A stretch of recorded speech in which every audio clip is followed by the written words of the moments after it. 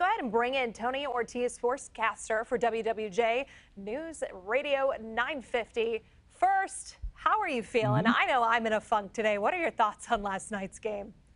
Yeah, I'm in a little bit of a funk, too. My family took it really hard. My wife and son are real huge Lions fans, and they were not happy with everything that happened yesterday. So I'm fine. They're still recovering. All right. Where do you think it went wrong? You could certainly feel the shift in momentum last night. If you could pinpoint it, where was the downfalls beginning? You know what? The downfalls were the unforced errors, the dropped passes, the penalties, Jahmyr Gibbs' fumble, and, of course, Dan Campbell's 2 failed fourth down attempts. But to me, that was only part of it, the failed fourth down attempts. I think the unforced errors in the second half were the big downfall, the biggest, of course, being Jahmyr Gibbs' fumble, which gave San Francisco a short field. And that play right there, Rochelle, seemed to change all the momentum forward towards the San Francisco 49ers. Okay, I noticed you said the failed fourth down attempts last, which I think may be key there. You saw so many people on social media last night saying, had we only kicked, you know, this would have been the score. But to his defense, do you think this is kind of what got us to this NFC Championship game?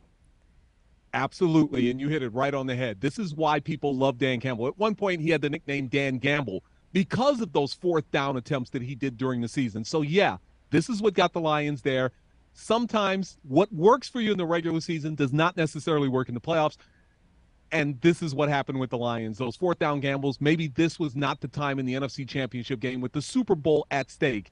This may not have been the time to not go for those 2 fourth down field goals and instead try to be a little more aggressive. That was not the right call in this situation. So, you know what? You live by the sword, you die by the sword. And in this case, that's what happened with the Detroit Lions yesterday.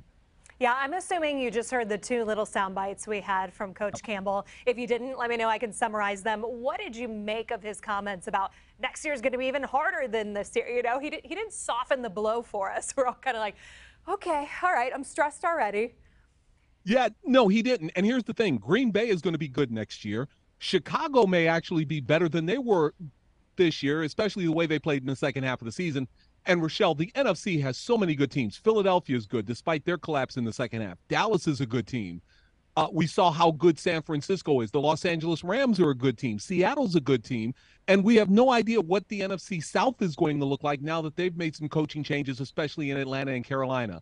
So it's going to be really tough for the Lions to emerge from that group of really good teams in the NFC next season. Can they do it? Absolutely they can do it. But there's no guarantee they will. So Dan Campbell was 100% right there when he said there's no guarantee they actually get back to this point ever again. We're talking about shuffles and potential changes, and we mentioned some of the players due to leave. Who could be the biggest loss, do you think, in free agency? Biggest loss would be Jonah Jackson. I think he's helped solidify that offensive line. He is a good guard, and we saw the offensive line at times struggle without Jonah Jackson in there. Another loss that I think could be huge that was on there was C.J. Gardner-Johnson, who is also, when healthy, one of the better safeties on this team. Another guy you didn't mention, Jalen Reeves-Maybin, who is a special team standout and an all-pro. If he leaves, he's an unrestricted free agent this year. If he leaves, that changes things for the special teams as well. And Lions special teams, very quietly, were very, very good this year and were a key part of the reason that they were able to make it all the way to the NFC Championship game. Let's talk about Goff. Finished the night completing 61% of passes for more than 270 yards and a touchdown. All in all, a solid game from Goff. What does his future in Detroit look like? I loved leading up to this championship game last night. The Jared Goff chants happening where you'd least expect them. You know what? I would love to see and say that he's going to stick around here for a while, and I do believe that. But the Lions do have a big decision to make this offseason. Do they give him a contract extension, which would keep him here a few more years, or do they let him play out the final year of his contract next year and then maybe push that decision down the road a year? I think that's going to be the key to this offseason as well, Rochelle. What they do with Jared Goff and whether they're laying plans maybe for a future quarterback in a year or two, or whether they decide to ride the rapids with Jared Goff for the next 3, 4, 5 years. And how much money is that going to cost if they do give him a contract extension? We could be looking at somewhere in the neighborhood of $40, $45 million for Jared Goff with a new contract per year. All right, as we're wrapping up here, I do want your thoughts on Michigan and the new head coach, Ron Moore. What are you thinking? I think he's a very good recruiter. I think he's stepping into some pretty tough shoes with what Jim Harbaugh did this past season, leading Michigan to a national championship. but I think Sharon Moore is the right man for the job. The big question for me is how many coaches will be left from that Michigan staff that don't go with Jim Harbaugh to Los Angeles. How many coaches will he have to replace? And will those coaches that he has to replace be as good as the coaches who are leaving? I think that's the biggest question. Another question, how many recruits may actually decide to re-enter the market and not come to Michigan as a result of Jim Harbaugh not being there, but Sharon Moore being there? I think those are two main questions that need to be answered this offseason. All right, as we wrap, quick question for you. I think you mentioned, was it your wife and your son who are heartbroken? Is that what you said at the top of the interview?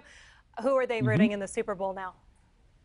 They're not. Both of them have told me that they are not watching the Super Bowl. They have no desire to watch the Super Bowl. So I'm going to watch the Super Bowl, but it looks like I'm going to have to cook my own food for the Super Bowl. I was just joking about this with our Shayna Humphreys. The Super Bowl is on CBS, so we've been so excited for it. But I think you do have a lot of Detroiters and Lions fans who are like, I gotta sit this one out for my mental health. I'm a little too bitter right now.